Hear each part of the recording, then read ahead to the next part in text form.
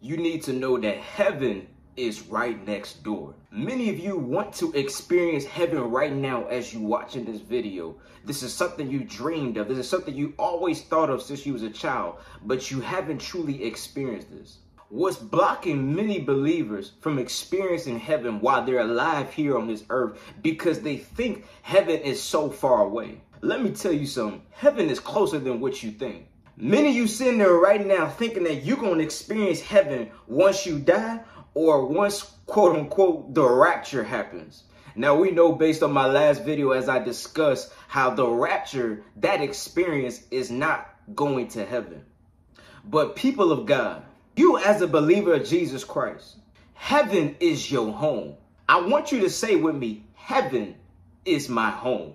The Bible says in Ephesians 2:6, you are seated in heavenly places with Christ Jesus. When you see that word seated in the Hebrew, that means dwelling. Heaven is our dwelling place. Heaven is your dwelling place.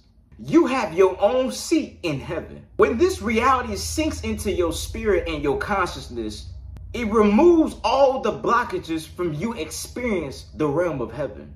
You'd be shocked. People in heaven who is waiting for you to come there. So that experience and the knowledge you gain there, you can speak on these things, the things that the Lord allows you to say. To use that for good, to edify people here on earth, according to the will of God. Because there's certain experience in heaven where you'll see things or hear things, but the Lord won't permit you to say those things. He will just want you to keep it in your heart. But there's downloads and information and scrolls you can experience in heaven, or the things you see that can impact your lives and the lives of others. Here are 5 steps you can practice so that you can have your experience in heaven with the Lord. Step 1, remove fear out of your heart. Step 2, remove doubt out of your mind. This experience is for you as a believer. Step 3, keep your heart pure.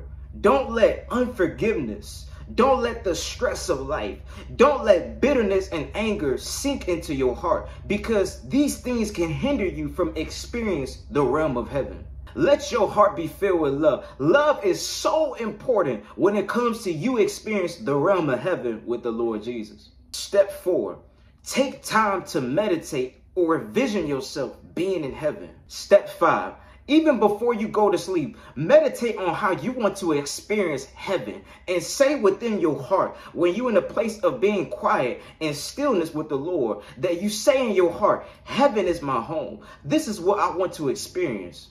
Watch and see the experience you will have in heaven through visions, through encounters, and through your dreams. There are many realms in heaven. Don't doubt what you see or what you experience. Trust in what your spirit is communicating to you.